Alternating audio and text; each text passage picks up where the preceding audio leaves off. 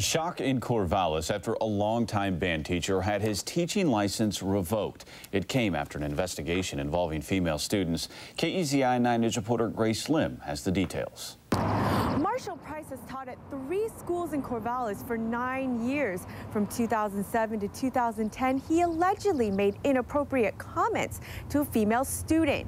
And she may not have been his only victim. He's been tied to other incidents dating back to the 70s. It's really shocked to hear that. You know, you feel like school's a safe place. Shock for this parent who didn't want to show her face on camera because of the sensitive nature of the subject. Her daughter was a freshman at Corvallis High School in 2009, the same time Marshall Price taught music there, along with 2 other schools, Linus Pauling Middle School and Westland Middle School. It was also around the time of his misconduct with a female student. The Oregon Teacher Standards and Practices Commission found that Price had met with the student after she graduated and tried to console her over personal problems. He told her, quote, "If there were not any students around, I would lay a smack on your lips."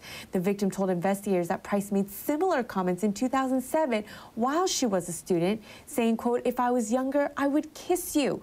A former student remembers Price. He was a little opinionated, speaks bluntly about things off of what I can remember, curses once in a while. In February, the commission permanently revoked Price's teaching license. This parent, who also didn't want to be identified, says her son was in Price's band program in 7th and 8th grade. She doesn't believe he did it. I just can't imagine that Marshall did those things, and he's a good guy.